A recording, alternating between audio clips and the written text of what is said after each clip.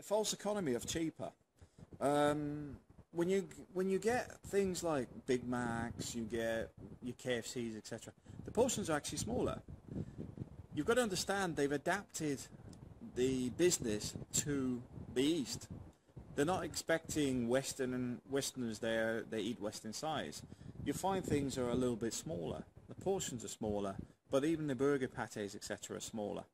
That's why there's a false belief it's actually cheaper, when the fact is it's probably more expensive when you do it on an exchange rate conversion, because the meals are actually smaller, which is something to be aware of, because it's very hard to do a direct comparison on something when they're not exactly the same. The other side of this being, you shouldn't be eating that stuff anyway.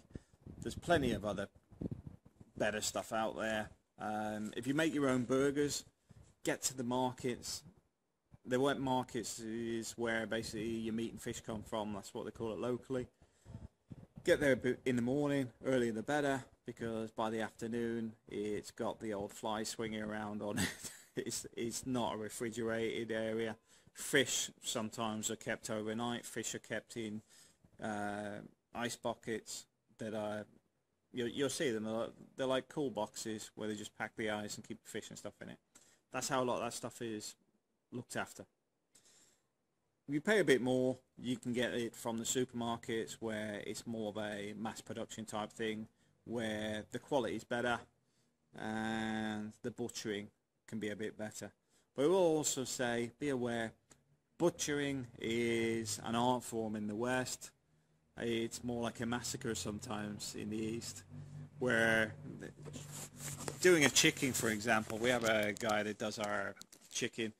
He gets a meat cleaver and basically just puts it on a wooden block and just gives it some of that. He just hammers it as if he's trying to kill the thing.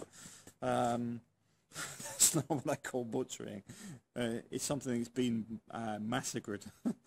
But that's the thing. You won't get the fine cuts. The supermarkets may do it, but you're limited. If you're looking for certain parts of the meat and stuff, you're in for a big surprise, because most places don't do it.